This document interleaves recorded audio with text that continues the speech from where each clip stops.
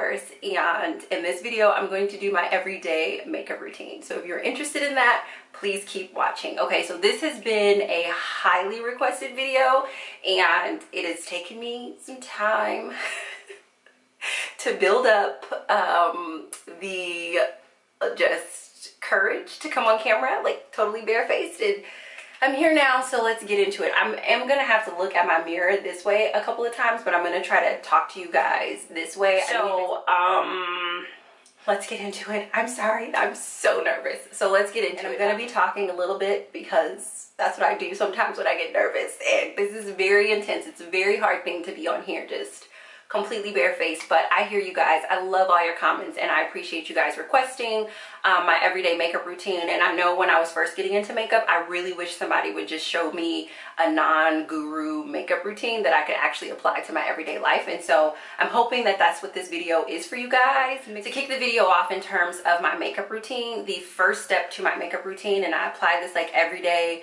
probably like 8 times a day, is water. And I know you guys probably wanted me to talk about something else, but the truth of the matter is I think the reason why my makeup looks as good as it does is because I only drink things that show up really well on my face. And like what I mean by that is like I don't drink dairy, and if I am gonna have dairy, I won't have dairy before like an event or knowing that I need to be on camera, because my experience is if I consume any dairy, butter, milk, ice cream, the next day my whole face is poofy, I have whiteheads, it literally comes out on my face like nearly immediately. So that's one of the reasons why I cut dairy out.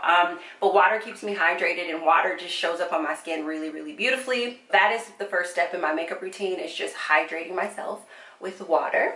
Step number 2 is primer, and the primer that I'm using right now, I feel like a makeup person, is Bare Minerals Good Hydration. I finally figured out that my face needed to be hydrated as opposed to needing to be moisturized, and I'll talk a little bit more about that in my skincare video.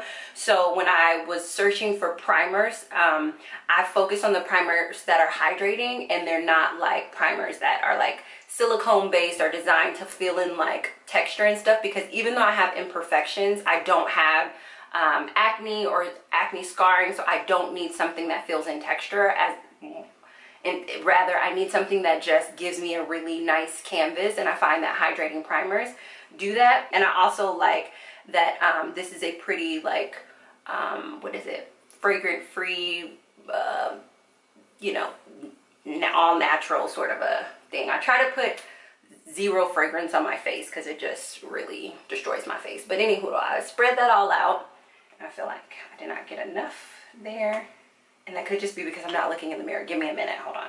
Let me get this on here the right way that I would do it. So it's looking at my viewfinder. I put it all over my face. I make it a point to put it in my like cheek, nose area, not because I get shiny or anything there, but because I feel like that's the place where I have the most makeup in terms of foundation and concealer and blush. And so I like the layer between my makeup and my face to just be like really there. Like I don't know what that's called, but I just want this to me is like, yes, it helps to make my makeup better, but I feel like it also keeps my skin really healthy and really hydrated. So I just usually put a little bit more here just because I know that I'm putting a lot more makeup in that area than any other area. After I have primed is I apply my foundation, and the foundation that is my go-to foundation right now is Maybelline's Fit Me 360 in Mocha. I'm super excited that I found this drugstore foundation because foundation can be very, very expensive, and it's amazing that I can use this every day.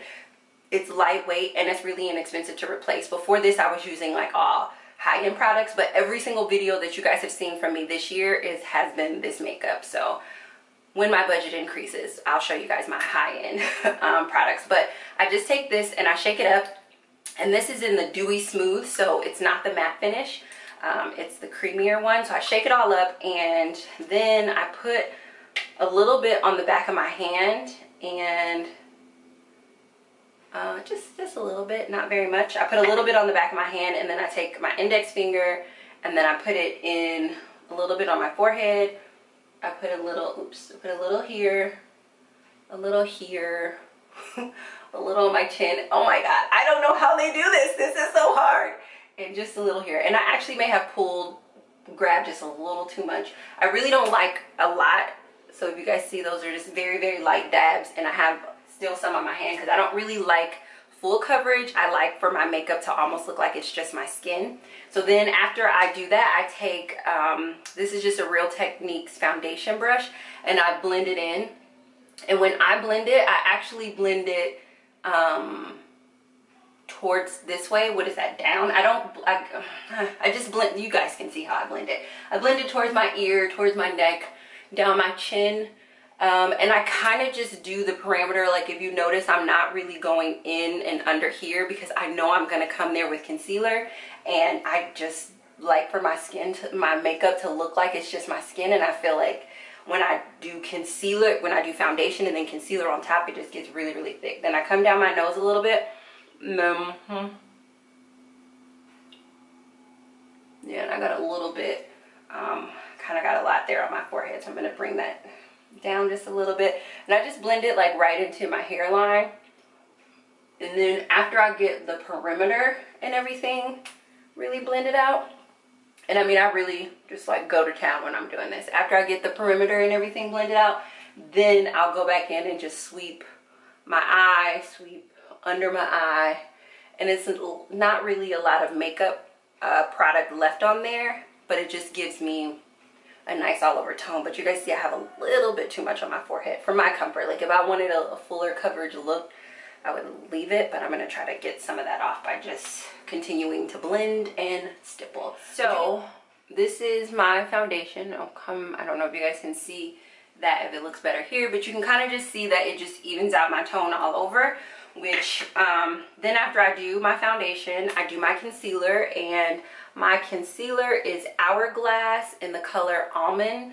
This is my all-time favorite concealer, but as you can see, like it's literally, there's nothing really in there, okay? I need some more, but this is more of like that high-end product that I told you guys. Like normally this would be the level that I'm at, and the way my budget is set up, I'm not at that level. So I'm just gonna try to use like the last little dip that I have in here. And when I apply this, I'm gonna apply it first so you guys can, and then I'll turn around. I usually don't have to stroke this many times because I actually have makeup, but since it's on its last leg, I have to stroke a little bit to get that out. All right, so if you're looking at me, I put it under my eyes in as much of a triangle as I can, kind of going out to right there, a little bit on my forehead. I come right down my nose and put a little bit on my Cupid's bow. I don't put any on my chin because I have more of a pointy chin, so I don't actually need to bring that out anymore. I need to like, I don't really know the whole makeup thing, but I found that when I put it on my chin, I don't like the way that my overall face looks. But when I just do it in this area, I really like the way that my face looks. So then after I apply my concealer, and I'm fairly light-handed. This looks very heavy again because I'm just at the end of the tube. And then I take that same Real Techniques brush and I just stipple it into my face. So that way it's more so like placed there instead of like running. I need to look in the mirror while I'm doing this. Instead of running to other areas. And this is really to just give me some dimension. I think that's what concealer, well, to take care of like dark circles, but I also think to just give me some dimension, like lift up my face. Like I don't know if you guys can tell, but like, you know, my face is starting to look a little bit more like, hey girl, hey. As opposed to good morning. So yeah, I'll just stipple this in, and I kind of bring it out pretty broad like here because I'm not going to use a highlighter or anything like that because it's just my everyday routine. Yeah, shout out to every single girl who does her makeup on camera because this right here is hard work. This video is going to be like an hour long. I'm going to try to chop it down, but it's actually really hard. So after I do my concealer, I then do my, what is this, contour? Yeah, my contour. And for contour, another drugstore product. This is the Maybelline Fit Me 370 in Java Matte Poreless Foundation. And I've been using this as a contour. This was the first color that I purchased because I thought this was my color. So if you guys look at my channel and you see like a couple of videos where I'm like super dark, it's because I was using this as my foundation. And then I was educated on what my real color is. And so I changed it. So now I can use this as my contour. So then I shake this up first. All shaken up, and this is just what it looks like without the contouring, which I totally could stop here, but I like the dimension or depth that the contouring gives. So I shake it up, and then just with my index finger, I just dab like right there on the top. So not very much product, and I just do what is this? The hollows of my cheeks. I do right here, and I mostly do this area because my hair is short and I don't go to the barber right now, and so I'm not getting a proper haircut, and I like to have a little bit of dimension here. I do a little bit on my forehead, but if you can see, like, I apply that very, very lightly because, again, the goal for me is for this to look as much like my skin as possible. And I know a lot of people put this on their, like, down here on their neck and stuff. I don't. I tried it a couple times and it mostly just ruined my shirt. And then I take that same Real Techniques brush and I go down. I actually go down that way, but I was trying to show you guys. So sorry, I messed that up a little bit. And I just go down just to make sure the hollows of my cheek is completely, so you see how like there's that mark there, and well, you can't see it yet, okay, but I hope you guys can see that little mark there on the side. And then I just buff this into my hairline, and this just gives me a little bit more dimension around my face. Well, that turned out really pretty, didn't it? Okay, so you guys, sorry, you guys are, it's weird. This is so weird. This is so weird. Oh my God. Okay, so now you can kind of see, I hope you guys can see, so you kind of see that there's a little bit more like color and like depth through my face. I hope you guys can see that. Maybe you can't see that, maybe the camera isn't picking up on it. In my opinion, it looks a little bit more like skin because it's not one color, it's like these 3 different shades, like all sort of playing with each other right now. Next favorite part, which is I set it, and I set it with the Laura Mercier finishing powder. I really like Laura Mercier. I don't know if I'm pronouncing her name right, but I really like her products. This is a translucent loose setting powder, and I got this in a sample from Sephora, and I fell in love, and I just find whenever I wear it, like over my makeup, like everything just looks like beautiful, and it just sets really, really well. So to set this, I take this very large Sephora brush. This is actually also my blush brush. So before I set it, I take this and then and I take a little bit of toilet tissue and I just dust that off a little bit, just to get the pigmentation from the blush from the last time I used it off my shades. So anyway, I dust that off a little bit, and then I take this product, just a very little bit into the top like this, and this came with a little pushy thingy, but I just find that I like setting it with a brush better. I think it's just different strokes for different folks, maybe, because I just don't like a very heavy finish. And I set in the center here first, and then I brush it around. So I literally like do like that. That whole little section of my cheeks. Come around. I'll do my chin. I'll do my forehead with the rest of the product. And then, so it's kind of, I don't know if you guys can see, it's translucent, so you probably can't see, but there's still like a little bit of dust on there, and then I just brush that very lightly through the rest of my face. But most of the setting happens like under my eye, right in my concealer. Maybe almost like I'm more so setting my concealer than anything else, and I just use very soft strokes to take it all around my face. Next thing that I do is my cheeks, and the blush that I use is Becca Dahlia. I've never actually looked at the color of it. It's Dahlia, I think is what it's called. I like it. I don't have any particular reason why. I went to the store and I tried on a lot of blushes, and I had the people try on a lot of blush, and this was the one that I liked the most. And I believe Becca products are the same sort of like what is it called? Hyperallergenic, I think.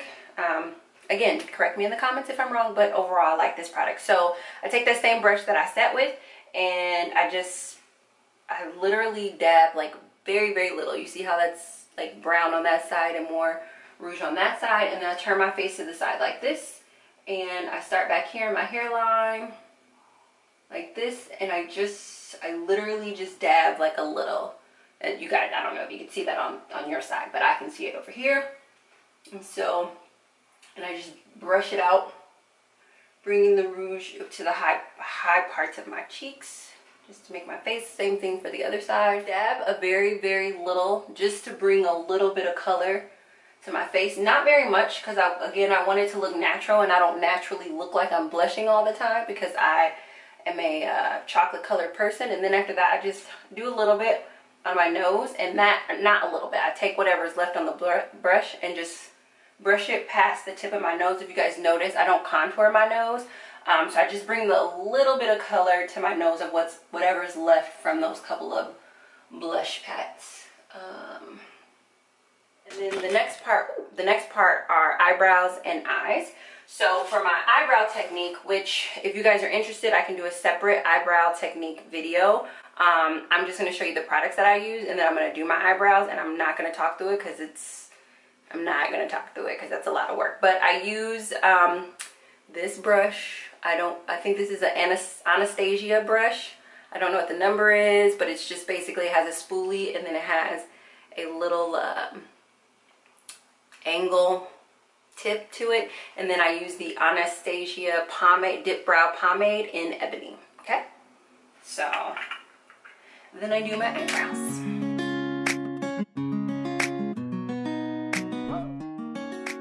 Okay, so I think my eyebrows are done now. Everything looks so different in the viewfinder. That's why I like shout out to makeup people, because I don't know how you guys do this, right? All right, so that's my eyebrows. And yeah, if you guys want to see an eyebrow routine, just let me know. But just so you know, these are the only two products. Like, I don't use like a concealer or anything like that. I just use this brush and the dip pomade.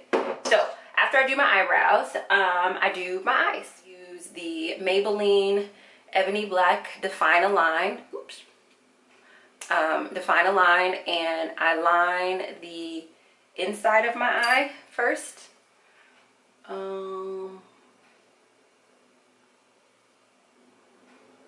And I don't know if you guys can see the difference in, like, so this eye is lined, this eye isn't, and it just gives it a little bit of a definition.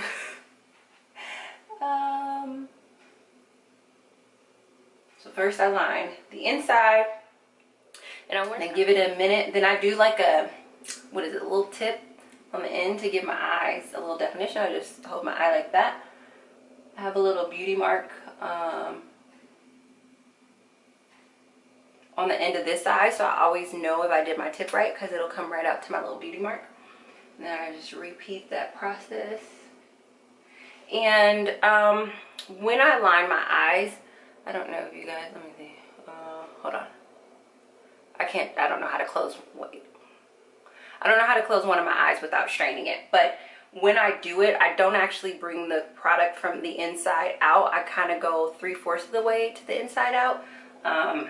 It's just the way that I like to wear my eye makeup. I use my Great Lash Maybelline mascara, and I just do my top lashes. You guys can see the difference between this eye and that eye with a little bit of mascara on it. And I usually do 2 coats, so I usually wait just a little bit before I go back over and do this one. So I will do that. I'm trying to give you guys some, so you can kind of see how that's a little bit separated up there. And then that's it. That is my everyday makeup routine. And I know that that seemed like a lot, but it honestly isn't. It takes me about 7 to 10 minutes, but it's talking through the process with you guys. I hope you guys like this everyday makeup routine. If you want to see more videos like this, please leave me a comment below letting me know specifically what you want to see, i.e. my eyebrows, etc.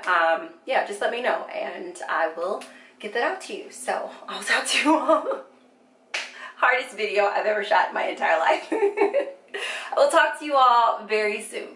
This part where makeup gurus don't tell you that like you're trying to set up stuff. Hold on. Like you're trying to set up stuff, and so like you have, in order to make this happen, why didn't a makeup guru tell me that you gotta, this is the most intense thing that I've ever done. So many of you guys have requested, and I have decided to do my everyday makeup routine, barefaced. Interested in that? Please keep watching. Okay, I forgot my whole intro. All right, starting over. All right, so my name is